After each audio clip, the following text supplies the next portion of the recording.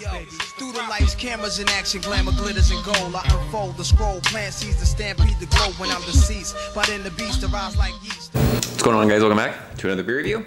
Another beer from Monkish, Torrance, California. This is Unfold the Scroll. This essentially is the triple dry hopped version of Stampede the Globe.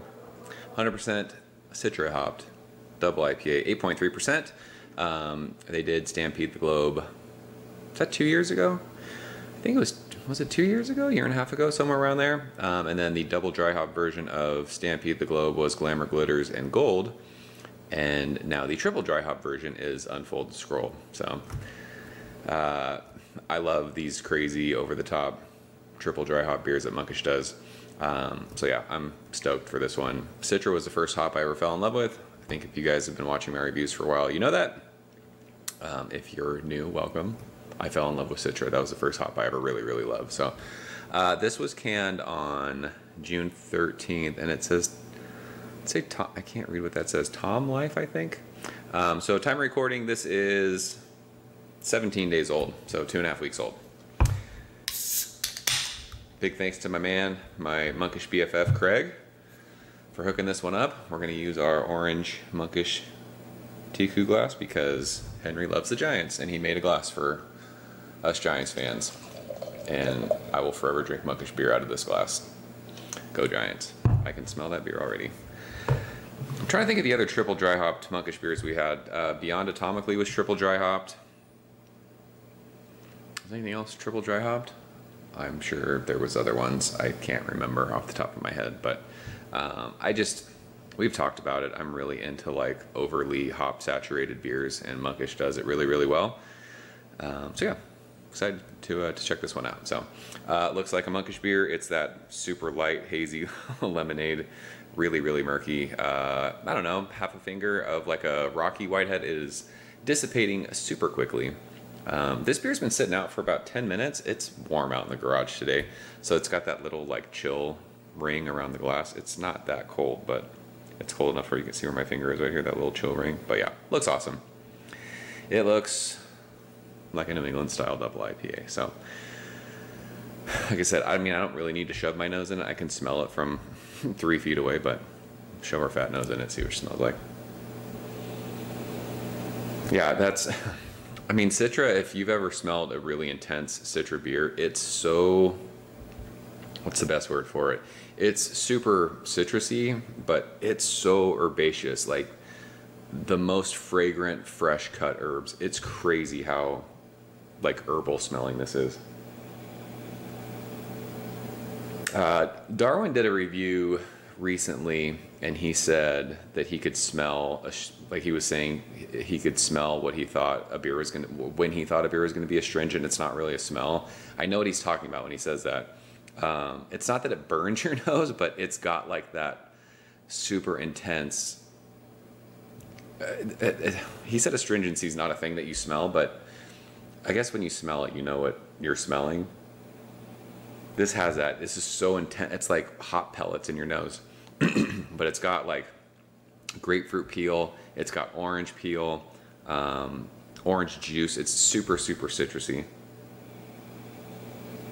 But it's so, I mean, people, we joke about, the one guy told me I used the word green wrong. It's so much green matter that you're smelling in this. It's crazy how intense the aroma of this beer is. It reminds me of those old school Trillium beers that like you would drink that were super hopped and like it burned a little bit. This might burn a little bit. We'll see. So let's go and taste it. Craig, cheers. Thanks, bro.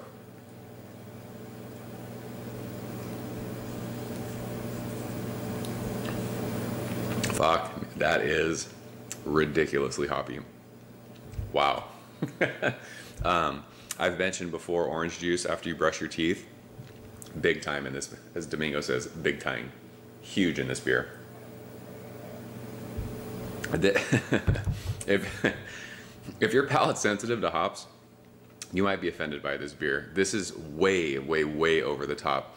Think like the most bitter citrus peel, like you bite into an orange or a grapefruit to like start peeling it, and like what the actual like white part of the peel, to even like the outside part of the peel, it is so pithy. It's super like, it's not resinous, but it's got that intense, I don't want to say dank, because it's not like that weedy kind of a dank thing. It's just really, really intense herbs. It's like, I can't get over like what that's doing to my tongue. Like, I'll drink this, and by the time I'm done, my tongue is going to be numb. It's that, like, intensely hoppy. But there's so much orange in it. Like orange juice, sweet tangerine. That intense, like, pithy citrus reminds you of grapefruit, like ruby red grapefruit. But yeah, it's got this grassy thing, this earthy kind of intense. Herbal is the best word, or best way to put it. It's just crazy how, like, that my mouth perceives it as bitterness. It's that citrus acidity just sits on your tongue all the way to the finish. As I'm talking, it's still there. It's not going away.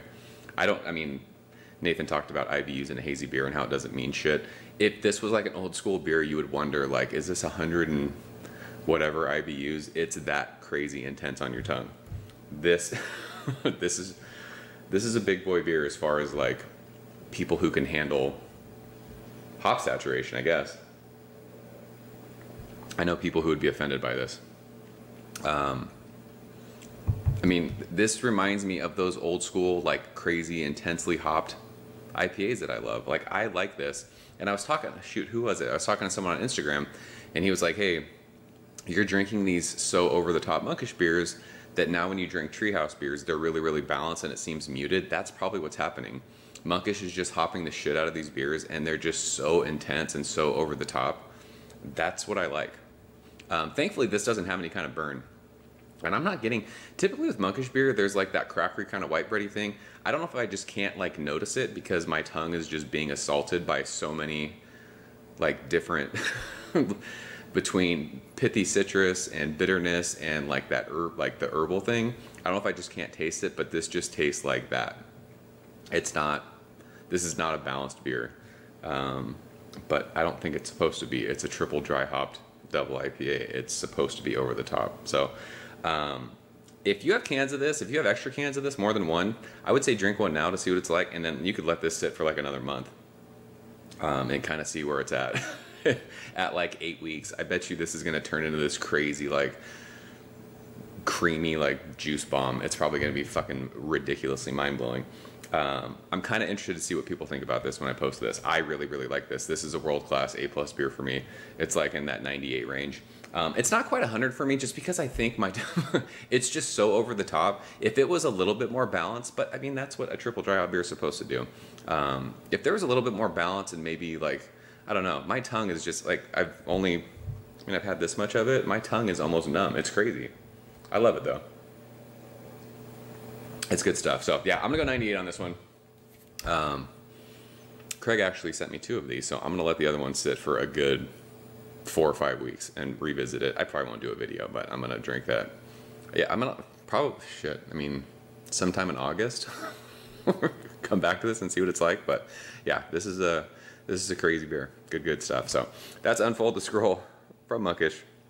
If you guys have had it, leave a comment below. Let me know what you think. As always, thank you so much for watching. I'll see you guys very soon. Cheers.